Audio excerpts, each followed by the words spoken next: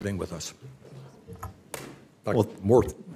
Thank you so much, Chairman Sanders, and thank you so much, Ranking Member Cassidy, for your leadership as well on issues related to mental health. To all the members of the committee who are here today, I'm Dr. Vivek Murthy. I have the privilege of serving as Surgeon General and as Vice Admiral of the U.S. Public Health Service Commission Corps, but I'm most importantly here as a father of 2 young children who is concerned about their future and the future of kids across America.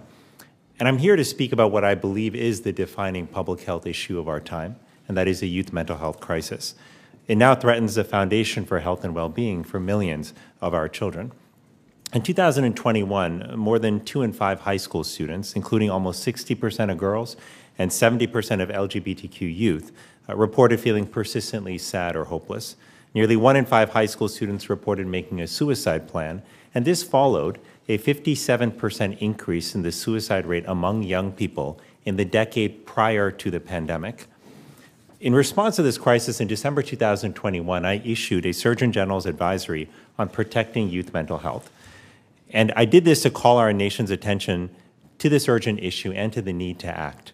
Over the last 2 years, I am grateful that Congress on a bipartisan basis and the Biden administration have made unprecedented investments to strengthen the mental health care system and to connect more youth to care. And these investments have already started to help children and families. But as all of you know, we have much more to do.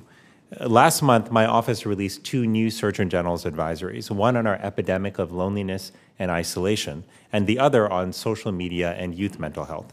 Together, they explore 2 important drivers of the youth mental health crisis. Regarding loneliness and isolation, we now understand that social disconnection is both exceedingly common and profoundly consequential.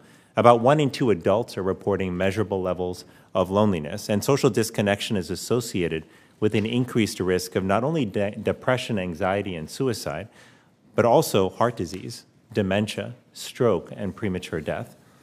The loneliness epidemic has hit young people particularly hard, and they have the highest rates of loneliness across age groups. The time young people ages 15 through 24 spend in person with friends declined by more than 50% from 2003 to 2019. Furthermore, there's been a decline in participation over the last half century in community organizations that have traditionally brought us together, including faith organizations and recreational leagues. Second, though, I'm increasingly concerned about the harmful impact that social media is having on youth mental health. Despite near universal use, there's inadequate evidence to conclude that social media is sufficiently safe for our kids. And while social media may provide some benefits for some children, there's a growing body of research associating social media use with potential harms. This is especially concerning during adolescence, which is a highly sensitive period of brain development for kids when they're particularly susceptible to peer comparison. Now, the data show that youth who spend more than 3 hours a day on social media face double the risk of experiencing symptoms of depression and anxiety. This is deeply worrisome because on average, teenagers are spending 3.5 hours a day on social media. And excessive social media use can also disrupt activities that are essential for healthy development, like physical activity, sleep, and in-person interactions. For example, 1/3 of adolescents are telling us that they stay up until midnight or later on weeknights in front of their screens, and much of that is, in fact, social media use. In addition, too often kids on social media are exposed to extreme, inappropriate, and harmful content.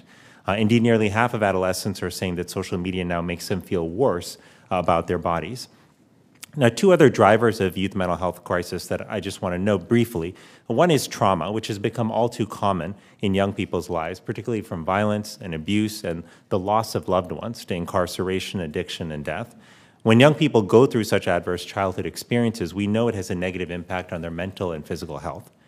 Additionally, for many young people, their confidence in the future has been undermined by the serious challenges they are set to inherit, from economic inequality and climate change to racism and gun violence. This is what they say to me time and time again when I meet with young people around the country. The bottom line is our kids can't afford to wait longer for us to address the youth mental health crisis. We have to expand our efforts to ensure every child has access to high-quality, affordable, culturally competent mental health care. But we also must tackle the root causes by addressing the potential harms of social media through age-appropriate health and safety standards and data transparency requirements, by investing in school-based programs that equip children with the tools to manage their emotions, adversity, and their mental health, by addressing trauma, particularly violence, and by embarking on a generational effort to rebuild social connection and community in America. Finally, we can all play a role in addressing the ongoing shame and stigma that still surround mental health and prevent young people from asking for help.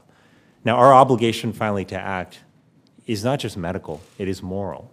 It's about fulfilling our most sacred responsibility to care for our children and to secure a better future for them. I thank you for giving this critical issue the attention and the action it deserves, and I look forward to your questions. Let me turn to Senator Cassidy, who will introduce our next witness. It's an honor it is an honor to introduce Mrs.